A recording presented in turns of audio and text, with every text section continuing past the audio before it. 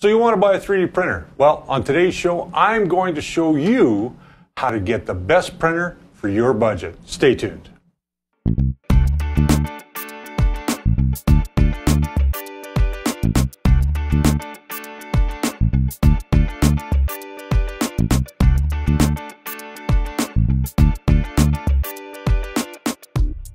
Hey, welcome to The First Layer. I'm your host, Richard Cleveland, and on today's show, we are going to take you through getting your first printer.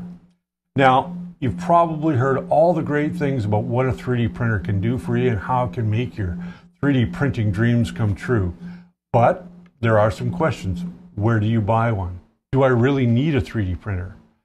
What kind of support am I going to get? Well, these are all kinds of questions that we're going to answer for you. And what type of printer do you want to buy? We're going to answer all of these questions for you today as we move forward. So stick with us. Hey, if you're new to the channel, please hit that subscribe button, hit that little bell, and you'll get notified when we've got brand new episodes coming out. And if you'd like to support the show is solely supported by you, the viewer, on Patreon. Although we do have one sponsor. That sponsor is allowing us to use the studio space that we're in. I want to give you full disclosure on that. There is no money exchanging hands, but they do allow us to use this facility free of charge. So let's move forward. Question: should you buy a 3D printer? Well, if you're the type of person that is only kind of mildly interested in it, and you're not really sure if you should dive in all the way, or if you think that you're only going to have something to print occasionally, maybe you're not the right person for a 3D printer. But if it's something that you want to explore and get some more details about, what I would suggest is that you head over to your local Fab Lab or Makerspace, and most places have one. Just look them up. And go in there and talk to some of the people that are using the 3D printers. Who knows, if you go to a makerspace, you might find another hobby that you're interested in. And that's what this show is all about. I mean, we're not just 3D printers, although that's our primary focus. We are about makerspaces as well, and we're going to be exploring some of those as we go through season 1.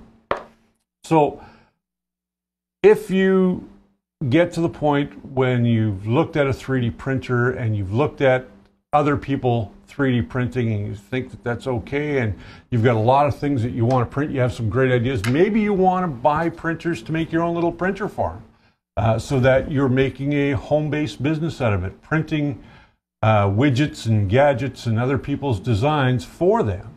That's also another reason that you might want to get into 3D printing. But what type of printers do you buy? You know, there currently are 9 major 3D printing technologies out there in the world today. And as you probably don't want to buy a $500,000 machine, there's only really 2 that you're going to look at as a desktop solution or a desktop manufacturing solution. And the first one is called FDM. And an FDM printer, I'm going to show you here right away. And the other is SLA. They are 2 very similar but yet different technologies. So we'll be right back with an FDM printer and we'll explain it all to you.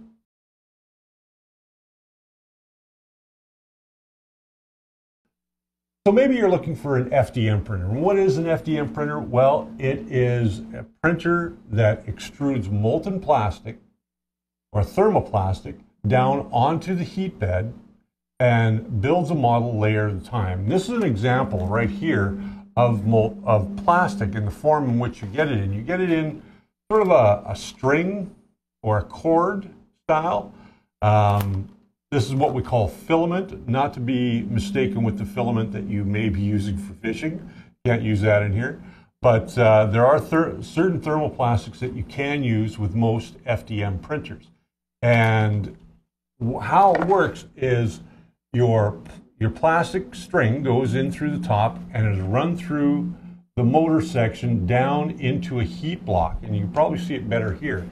It runs down into the heat block. And what the heat block does is it melts that thermoplastic, and then through the action of the motor working and bringing more plastic in, it extrudes it out through the nozzle.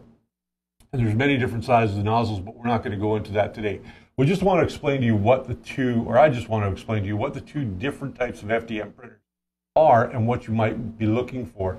This particular one is a kit made by Anycubic, and it comes in pieces. You put it together, and we're going to talk more about kits and pre-built systems later on down the road. They both typically work the same. In the case of a Delta printer like this, the head moves on these three arms. So its X, Y, and Z actions are all happening right here. And then it comes down onto the plate. It starts to build up your model until you have a model finished. In this case, the X, which is this gantry here, moves back and forth, left and right. Your Y moves front to back. And your Z action moves up and down, okay?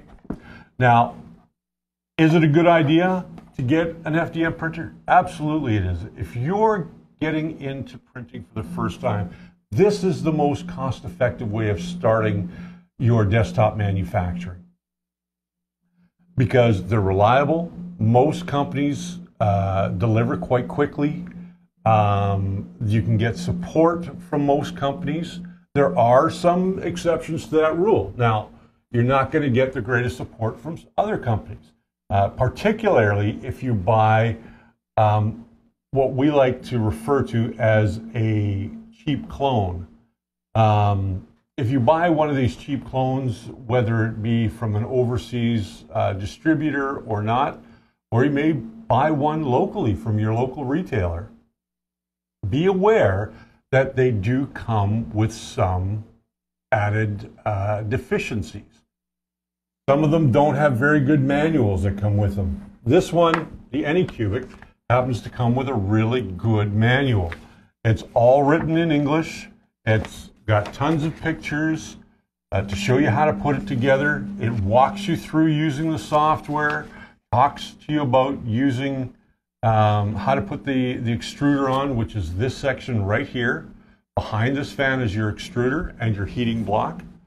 So look for a company that other people are using. Do some research online. There's a lot of different companies available that have very good reputations.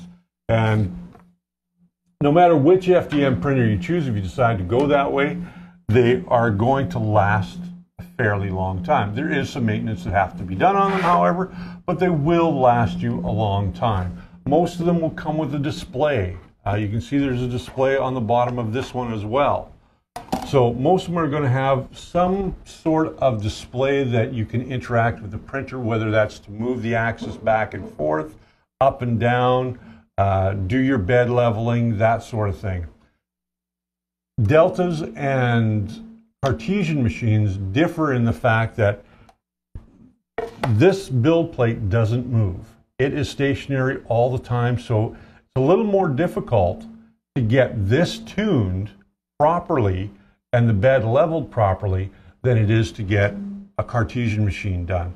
In the background, we have a custom-built Prusa i3. It's all made off the latest Prusa STLs, and that I built myself based on just looking online and getting the parts overseas. It took me a while to source all my parts, but that is another way that you can get into 3D printing, is by sourcing all your parts and building it yourself.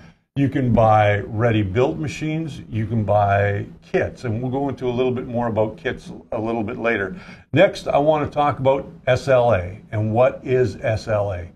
Be right back.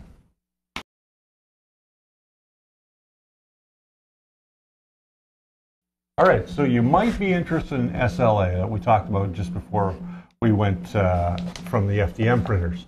Now, SLA is a different technology. What it uses is it works by exposing a layer of photosensitive liquid resin, which is this stuff here that you can get in bottles, to a UV laser beam.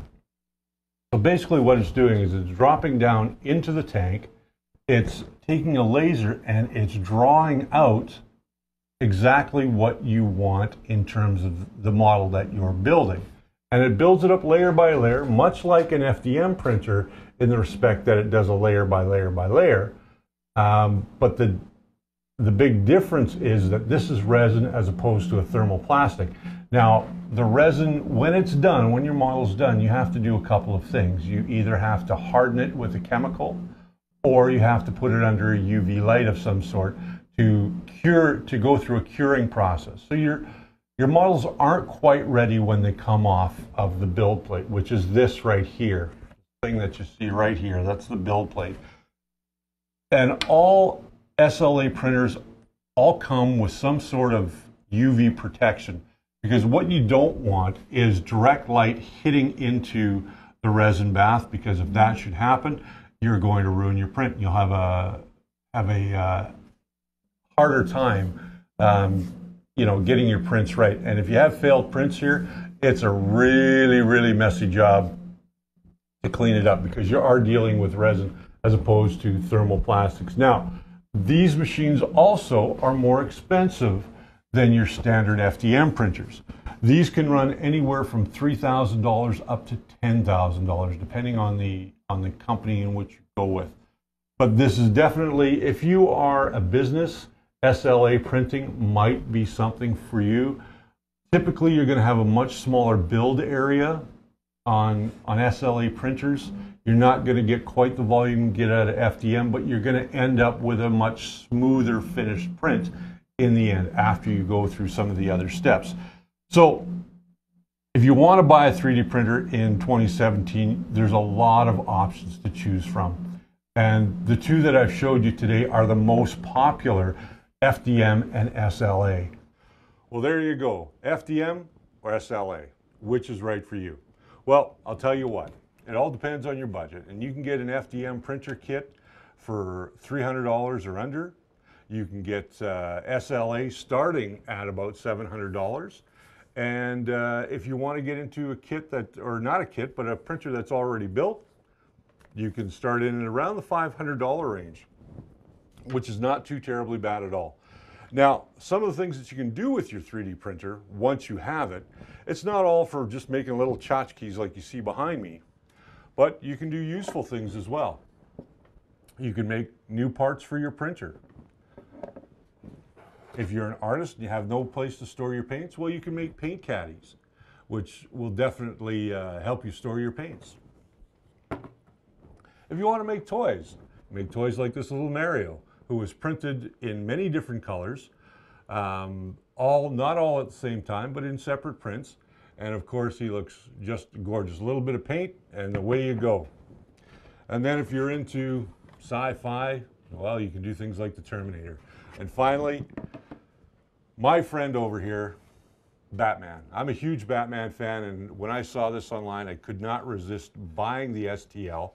And the STL is the file that you need to use to slice, and we'll talk about that up in a later show when we talk about the software that you need to use with your 3D printer. But this is done by, sculpted by Malix3designs.com, so go and check them out, give them a little love.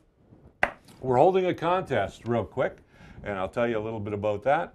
So the contest that we're holding is to help us reach 250 subscribers. This is our first episode. We'll be releasing episodes every Wednesday starting in the month of October. So today is episode number 1. I want to thank our partner, and that is spool3d.ca. Print it right with spool3d.ca. They've got everything that you need, from aftermarket parts, filaments, and printers, and they've got great service as well. So check them out online, spool3d.ca. Print it right. So now let's talk about the contest. When we reach 250 subscribers here on YouTube and 250 likes, then we are going to give away a nice little prize. And it's going to start off with my friend Ray from Star Wars: The Force Awakens. This is the vinyl bobblehead from Disney, StarWars.com, and it's from the film The Force Awakens. So if you are a fan of Star Wars and you don't have this one in your collection, you may want to get it. We're also going to be giving away a print, which I want to open up here for you, of the Enterprise which was from the first J.J. Abrams movie, and it's a very nice print. Done on really nice paper. So we're going to give one of those away in part of the package. And finally, Spool 3D is going to give you a $50 gift certificate to spend any way you like on the spool3d.ca website. So here's how you enter. What you have to do is subscribe to the YouTube channel, like us on Facebook.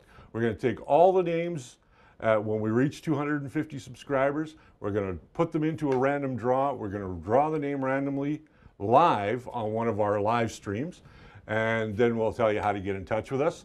We are launching the website for the first layer coming up real soon. It should be launched within the next day or two. We were hoping to have it launched today, but things just didn't work out. So we got a little bit of tweaking yet to do before we launch the website. But for now, please like us on Facebook, hit that notification button, and get notified when new episodes go up. And also like us on Facebook, and we'll put all those links down in the description below, along with the rules for the contest and how you can get stuff from spool3d.ca. Until next time, friends, we will see you, and keep printing.